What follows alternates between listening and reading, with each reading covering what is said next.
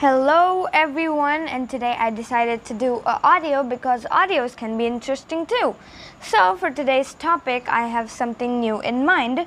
Of course, just like usual, we have genetics today. The topic will be genetics like eye color, DNA, chromosomes, inheritance and genetic similarities. So let's begin, and you'll be liking a lot of pictures in this audio. So let's move on.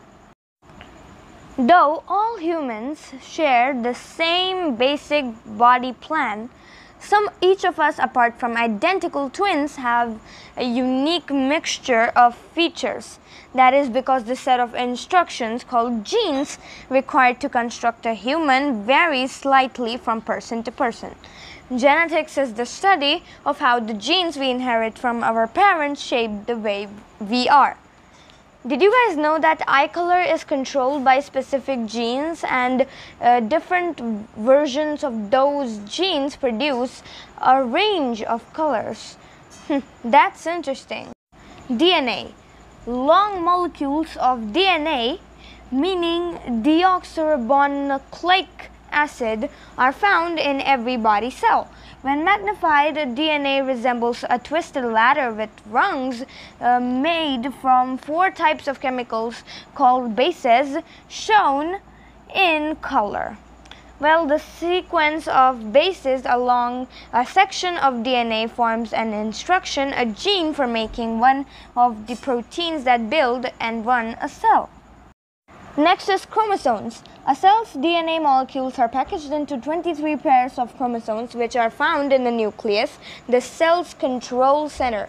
Normally they are long and thin, but when a cell prepares to divide into 2 new cells, each chromosome shortens as its DNA coils up and duplicates, taking on a X shape.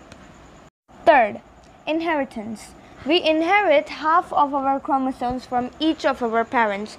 A set of 23 chromosomes contains about 25,000 genes. Maternal and paternal chromosomes carry matching pairs of each gene, such as the gene that controls eye color, but not necessarily the same version. If 2 versions are present, only one, the dominant gene, has an actual effect. Fourth and last, it is genetic similarity. As brothers and sisters inherit a selection of genes from the same 2 people, their parents, they are more likely to resemble each other than they would a non-relative. Identical twins share almost all the identical genes, so they look the same and are of the same sex.